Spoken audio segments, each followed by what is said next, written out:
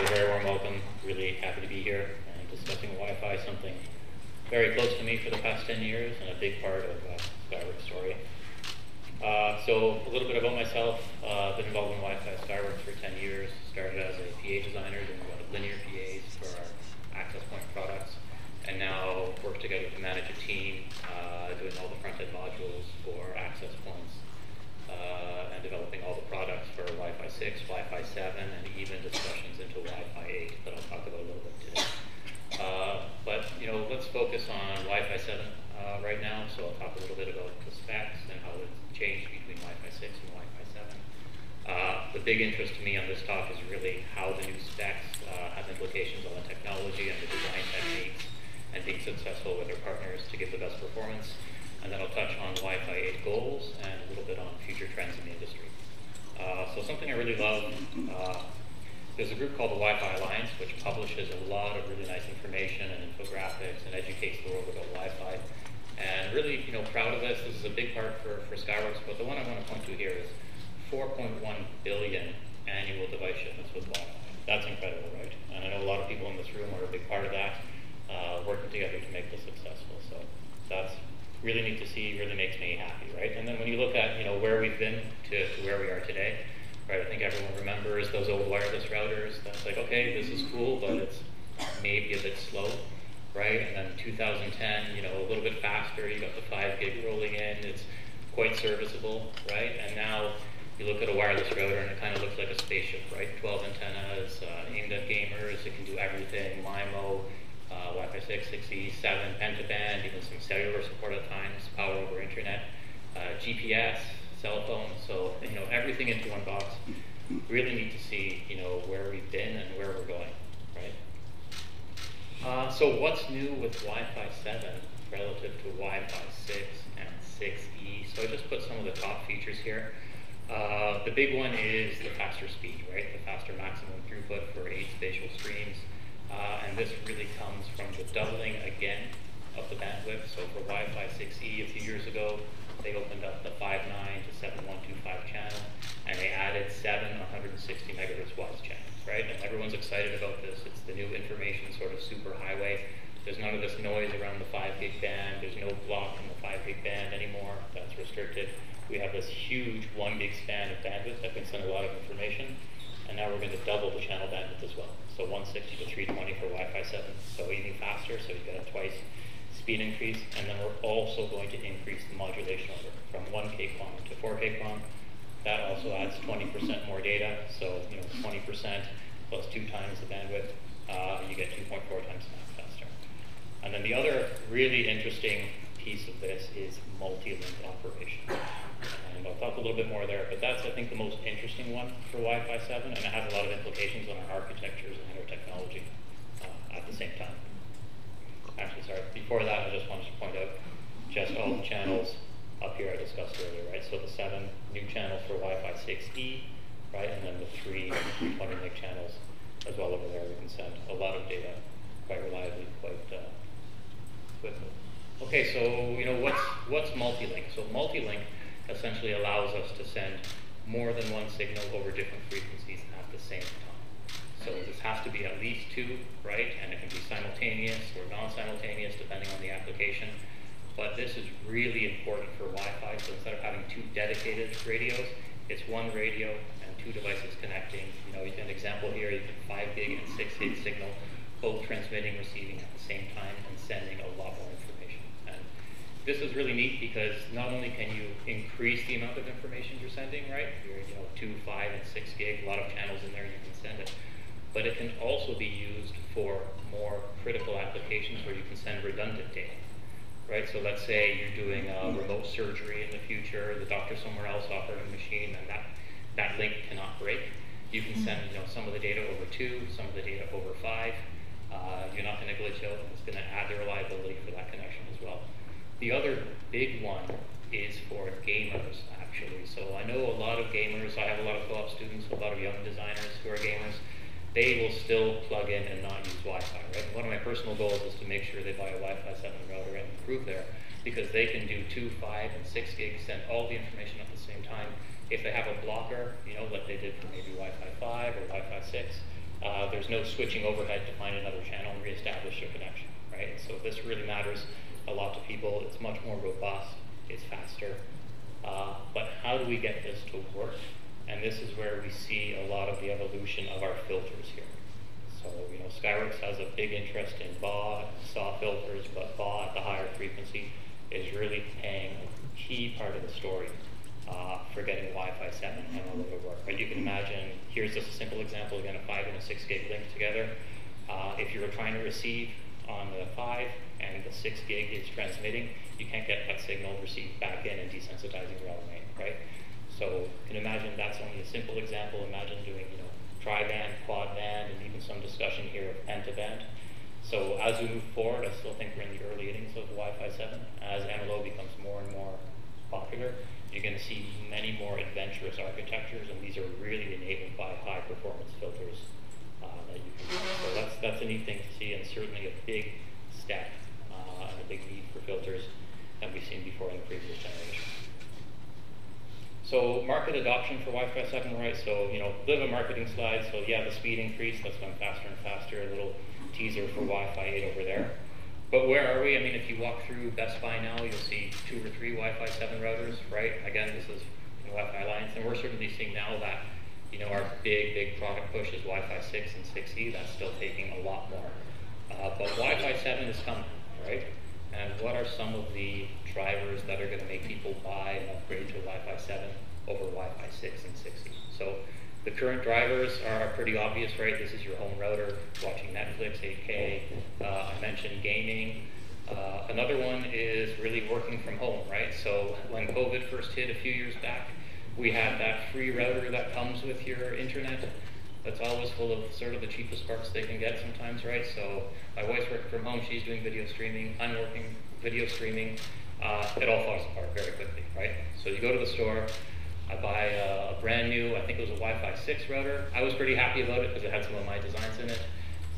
Plug it in, problem solved, you know, full of harmony. So, you know, you guys have families, more people working closer together, buy a Wi-Fi 7 router, you know, have peace in the house. And then what are some of the future drivers here, right? Automotive is a big push, right? The connected car is a big deal. More and more discussion on factory automation for robustness, for low latency, that matters. IoT smart home, right? The big thing I see anyway from that is a lot of those Ring doorbells or connected doorbells to make sure your Amazon packages are getting there on time. And then finally, you know, remote education, training, remote surgeries, you know, becoming more and more connected there and bringing the world together for that. So those are just some of the ones, you know, that's going to push Wi-Fi 7 forward. And then this, I think this is my favorite slide, right? This is the fight that I'm fighting. Every time, you know, our marketing comes up and the system's team with the new generation. What does the new spec for Wi-Fi 7, what did that mean to us? How did we get to you know, the performance that we needed to for Wi-Fi, right? So mainly with the wider bandwidth and higher data rate, this puts a lot of pressure on the TX side, right? So I've got some constellation diagrams there from Wi-Fi 5 to Wi-Fi 6 to Wi-Fi 7, right? And you can see that those demodulated signals are getting much closer together for Wi-Fi 7, right? So if the PA in your Wi-Fi system distorts that signal, you're going to get an error. It's going to have to go back to lower data rate, and you're not going to get the throughput you need, right? So that's measured in something called error vector magnitude, sort of the distance between where you thought that you were going to demodulate the signal and where it actually wound up.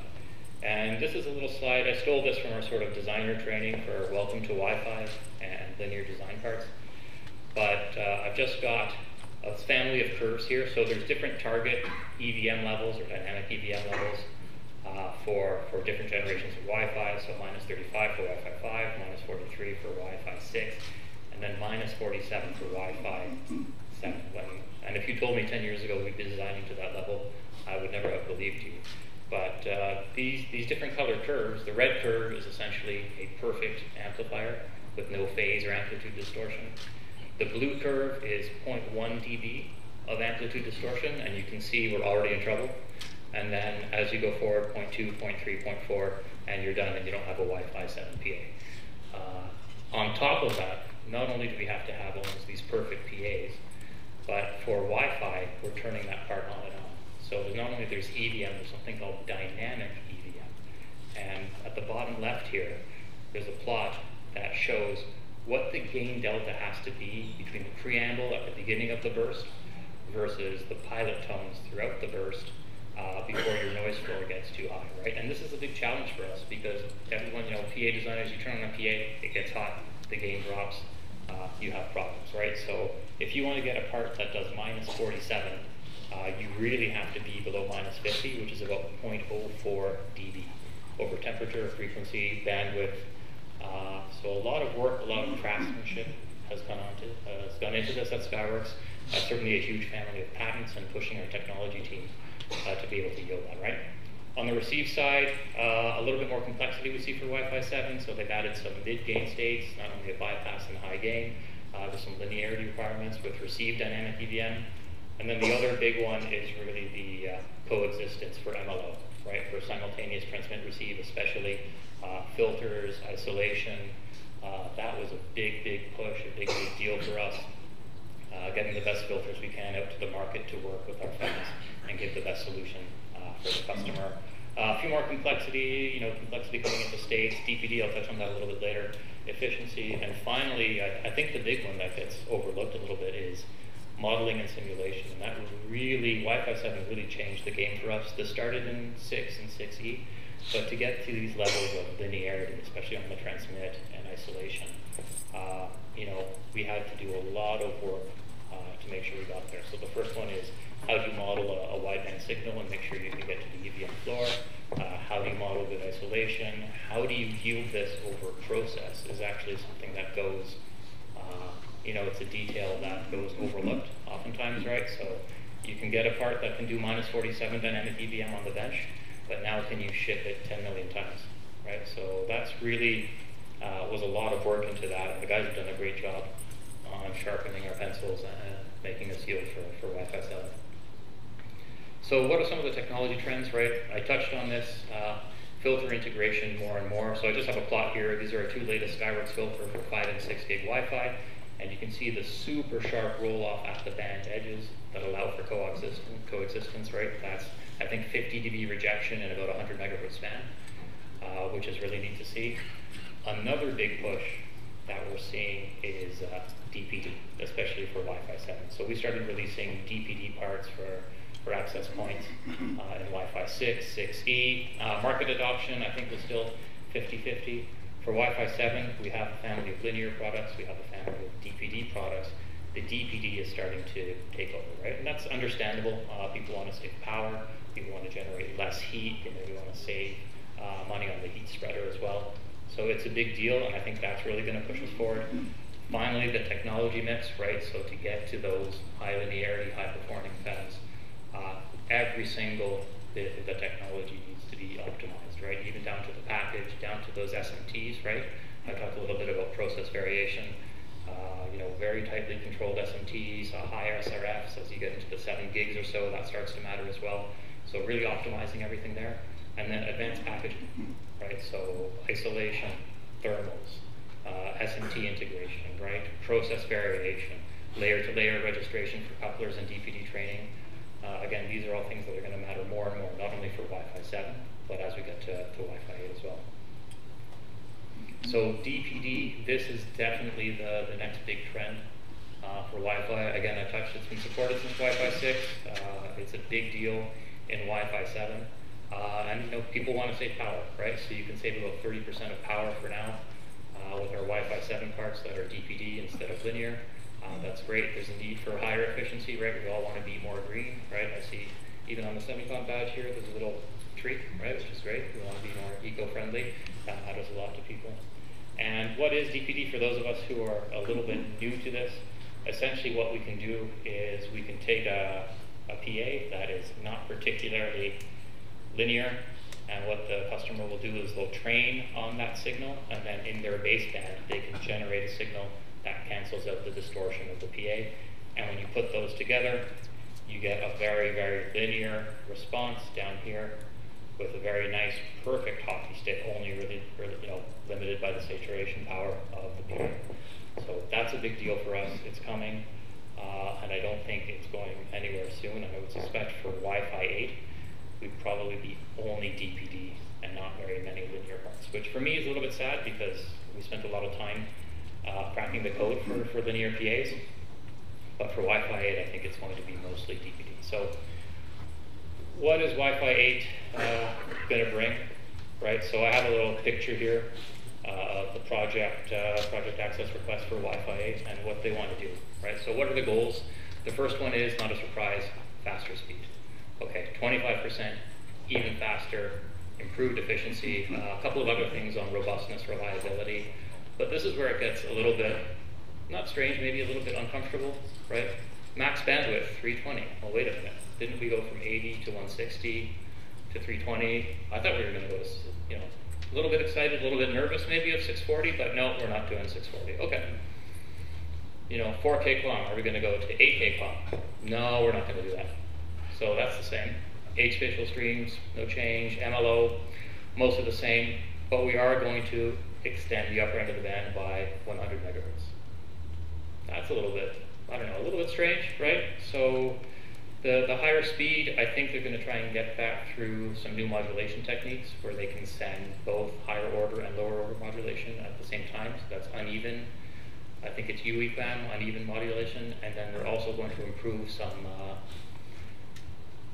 stuff on the receive side for error correction to get better receiving. But where we can help a little bit for Wi-Fi 8 is this guy right here, if I can name this thing properly, improved efficiency, right? And this is more and more coming, you know, it's the DPD story, it's the Wi-Fi 8 story, and I think we're really in the early innings of DPD, right? Right now we have to balance sort of our amplifiers and making them not fully, you can't just put in any amplifier and DPD will fix it, so you have to have some quasi-linear characteristics there, and there's some craftsmanship about having an amplifier that DPD can correct. But as DPD gets more and more popular, as we get into maybe memory DPD instead of just, you know, lookup tables and polynomial fits, I think the amplifiers are going to get more and more efficient as well, right? And that's the big, big trend that I see, especially on the TX side. So, you know, what's next? From what I see, more and more content integration. So we talked about filters. Right now, we sort of sell dedicated FEMs for the 5 and 6 gig channels and 2 gig channels. Are we going to see parts that combine more and more together for pentaband applications? Is that all one module? I suspect some reconfigurability to start happening as well from that perspective. The next one I just touched on is a big deal, right? DPD is really here to stay. So more and more elaborate architecture is really pushing our technology teams to get the most efficiency we can, right? I met one of our wafer suppliers here earlier. We're going to push them for a little bit better of an FE. We're going to push our SMT vendors for a little bit less loss. We're going to push our packaging vendors to have maybe a thicker copper and lower loss there, and really pushing the efficiency as far as we can. And then, yeah, technology push, smaller, cheaper, faster. Again, custom optimization. And then what's going to come after Wi-Fi 8, right? And to be honest, for me, I need a break, right? Wi-Fi 7 was a lot. So Wi-Fi 8, we're already talking about it. We got to slow down. But something that keeps happening is, you know, millimeter wave. And this is, you know, I think they wanted it to be part of Wi-Fi 8. Then they started an investigation committee to see if it's useful or not. This is something I think we have to be careful about, right? Cellular did this. I'm not sure how popular it is at the moment. I know it created a lot of stress for some people, and the NRE is quite high. So if we're doing it, we sort of all have to be on board together. It can't be just one or two individuals. The other one is 3GPP just announced, I think, that they're also going to look at the 6 gig spectrum as well, right? So in the future, are we going to have some sort of handoff between cellular and Wi-Fi, maybe some converged standards, so that's something to watch. And then finally, last point here, you know, I'd be silly not to mention AI, right? It's a big theme of the conference, but likely some sort of training or machine learning of Wi-Fi traffic, that we can all optimize that together and improve our systems as well. So yeah, that's all I have. Thank you. Okay, thank you, Peter, for the great talk. So now the floor is open for questions. Yes, please.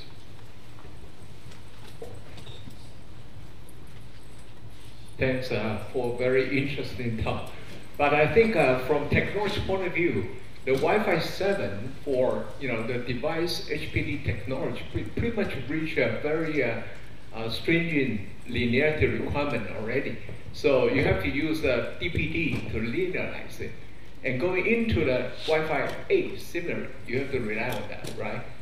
Yes. And so that means technology-wise, pretty much going to the hit a limit for the Wi-Fi. So do you think there is any convergence with the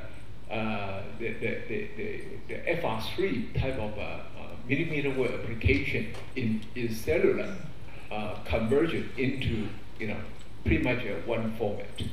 Yeah, so I can talk intelligently about the first one, maybe not the millimeter wave, but every time we got a new spec for Wi-Fi, we'd always say, well, we can't do that, right? And all the designers would complain and whine and bellyache, but we do have an advantage that we have 2 high-performing gas fabs within Skyworks, working to make it more and more linear, using more and more advanced design techniques and modeling to get there. But absolutely, below -47 is difficult, right? Because to yield -47 and put that on the data sheet, you really got to be at -50. So that's tough. And then the dynamic effects where we have a ton of IP, you're there, right? And the other one is, modern test equipment has a lot of trouble measuring to those levels, right? Even our lab, we've got $1 million equipment set up. 5 years ago, the floor was -44, and they specified -47. So absolutely at the limit. I think DPD can fill the gap. One thing I didn't mention with DPD, though, that I think plays to a little bit of our advantage is it does not fix transient gain effects, right? So the cellular standard has amplitude tracking. The Wi-Fi standard does not. And we've put a lot of work into patents, optimizing the technology to get that gain flatness over temperature, duty cycle, burst length, and with voltage. So I'm happy that that's sticking around, but you're probably right. It's time to get a little bit of help from DPD. Yes, please. Yeah, the Wi-Fi 7 with 4,000 claim regulatory scheme, very similar question. Even with the distortions, how many backup of your power amplify on the saturation point? This is the first one. The second one, you haven't mentioned how to realize it. You interested in getting outside HBT, or will you consider the GaN devices of silicon carbide? Because presumably it should have a better linearity. Thank you. Yeah, great questions. I heard GaN, the second one, so I'll do that first. So I've spent 11 years in a clean room working on GaN for my PhD as a young person. It would make me very happy to see my 2 worlds collide together. Right now, GaN is sort of more aimed at a little bit higher power, right? So these RPAs have saturated powers 1, 2, 3 watts. They're operated 7 dB, 10 dB backed off, depending on the order of modulation. That's not really GaN's strike zone at the moment, unfortunately. Maybe some room for GaN on silicon even there. And then in terms of linearity for GaN, one of the challenges I think you'll see maybe is some memory problems as the bandwidth goes wider and wider, right? So you see some of these GaN AM to AM curves, it's a perfect square, and you think, oh, this is the most linear technology in the world, I'm going to do high power, it's great. And then you go measure the EVM, and it doesn't cooperate as much as you think there. So I think there's some underpinning technology challenges maybe with the tracking there that need addressing before we see it. Yes. Okay, follow to the previous question. I think that you mentioned about for the Wi-Fi 7, the linearity and efficiency is very important, but you comment about the PA for the DVD. So how about the switch? Because if you add a steering during the Wi-Fi 7, so how about the transition time and the linearity, any conflict or limitation from switch? Absolutely. So I'm a PDA designer, so I kind of ignore the receive guys because we all think our jobs are harder than the other person. Switch linearity matters. Right, switch power handling matters. The switch load impedances matter quite a bit, and then there's a lot of art in receive side dynamic EVM that also has to switch and be below -45, -47 to receive the signal. So absolutely, I apologize for ignoring all of the switch designers maybe in this room. Right, I'm more of a PA guy, but they do have a challenge as well. Yeah. All right, the last question. Okay. My question is about the AI-assisted DPD. I read a lot of paper they say that AI will improve the ability of DPD, this kind of linearization technique. And my question is, how do you think this kind of AI-assisted linearization technique will affect the requirement of the front-end module, especially for power? Okay, so I think the question is how AI is going to improve DPD and we can leverage that? Yeah. Yeah, so that's not really my strike zone. We are going to see a lot of growth in that, right? Right now, our partners are using more lookup table, maybe polynomial fit. In the future, with more access to data, I suspect it could improve. But yeah, I don't have a great feel for it at the moment, right? Okay, thank you.